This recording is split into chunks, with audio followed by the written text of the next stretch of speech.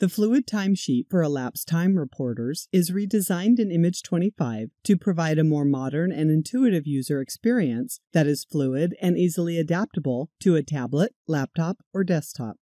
This new streamlined look and feel enables you to enter time as minutes, not as a % of an hour, handle mid-period changes, and add comments before saving or submitting time, while maintaining the configurability that you had in the classic version.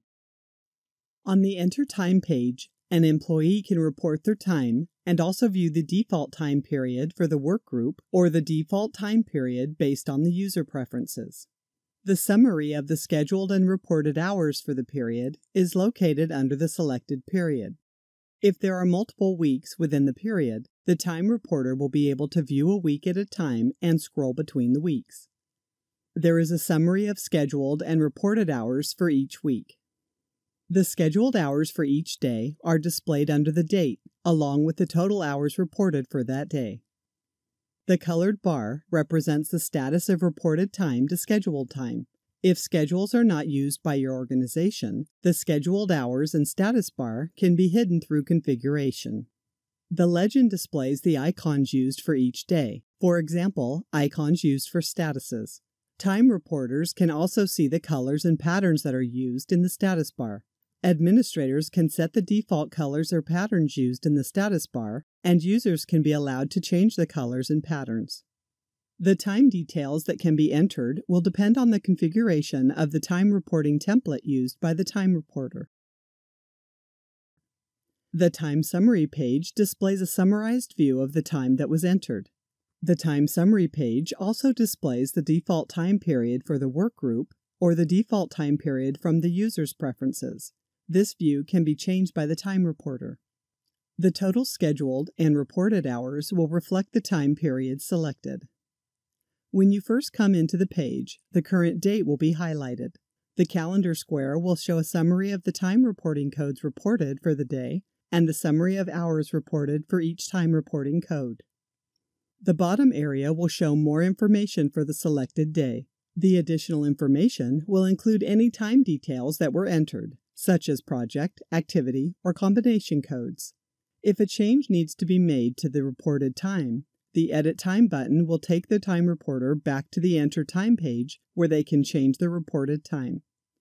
The data in the time summary can be filtered to show the data a time reporter is interested in. For instance, the data can be filtered to show all of the time that has been entered against Project X. Notice that there is a summary of the hours that have been reported against that project. This completes our demonstration of the Time and Labor Fluid Timesheet Elapsed Time feature.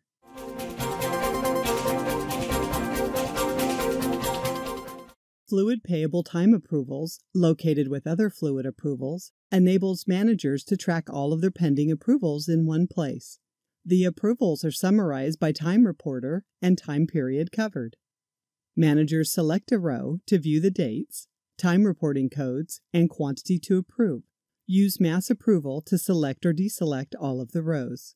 Once the rows are selected, managers select the action to take. The actions are configurable through the Approval Workflow Engine framework. Managers can drill down for more information, adjusting the actual reported time, or adding comments to the timesheet, which the time reporter can view. This completes our discussion of the Fluid Payable Time Approval feature.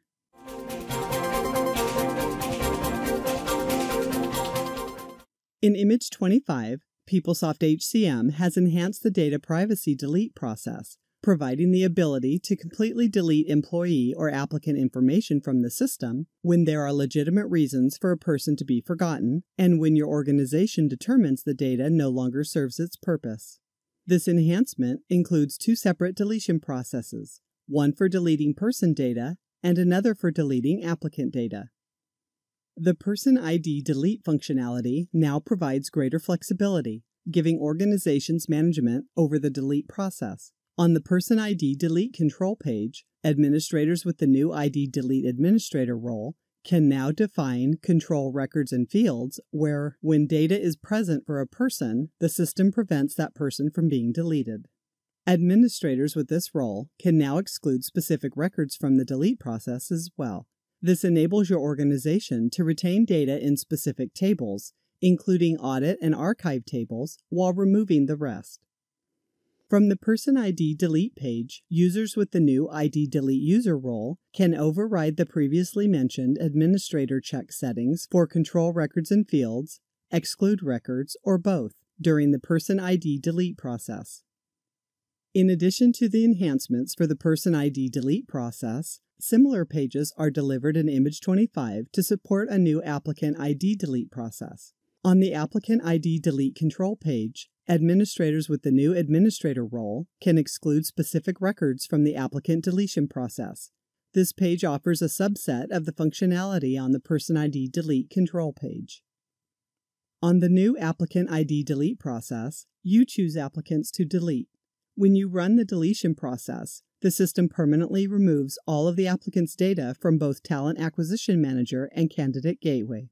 In tables such as the Manage Hires table, where the applicant ID is a foreign key, the deletion process changes the original applicant ID to 0, so the row is no longer associated with an applicant. The ID Delete User role gives users who run the process the ability to override the exclusion settings for the Applicant ID Delete process. This completes our discussion of the Data Privacy Enhancements feature, the Person ID Delete enhancements, and the new Applicant ID Delete functionality.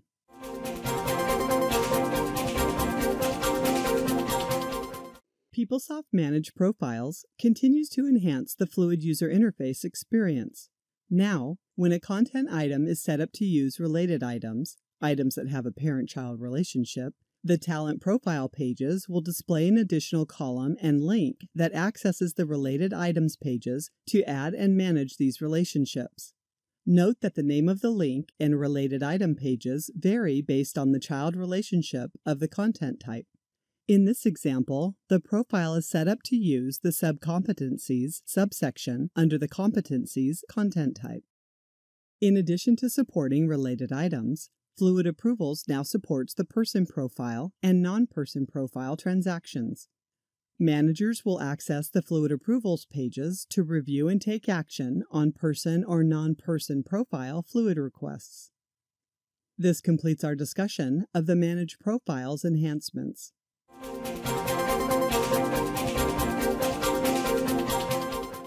After each financial year, organizations need to share year-end statements with their employees. Instead of sending printed reports by mail, organizations can now use the self-service reporting framework to make statements available online. With this new feature, employees can view reports using their mobile devices and receive notification when reports are available to view, download, or print. Let's see how an employee will view his payroll reports quickly using his mobile phone. Tap the Payroll Reports tile. On the Payroll Reports page, tap the left pane to view the reports groups and the list of reports available to the employee. By default, the first report will be displayed.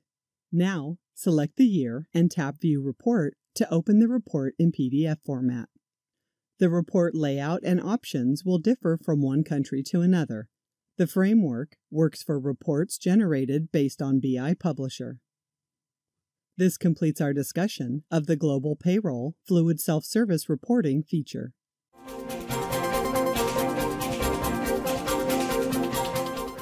The Global Payroll rules for India have been enhanced to consider future date determination while calculating the projected taxable earnings for the financial year.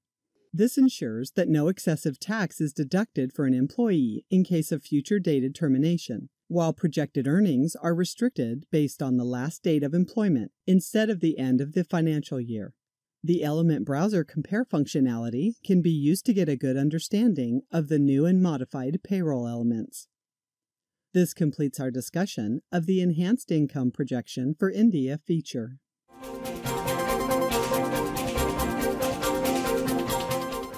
The CFDI feature in Global Payroll Mexico is enhanced to support the legal changes announced by the Mexican government. The enhancement includes the updates on version, folio, voucher type, payment method, CFDI use, payment type, description, earnings, and deduction. CFDI version 3.3 will be supported as of January 1, 2018. This completes our discussion of the new legal changes CFDI version 3.3 feature. We've only shown you the highlights of the features in this PeopleSoft Update Image. For more information about these features and the other enhancements, see the CFO tool, the Update Image overview on My Oracle Support, and go to the PeopleSoft Information Portal for updates.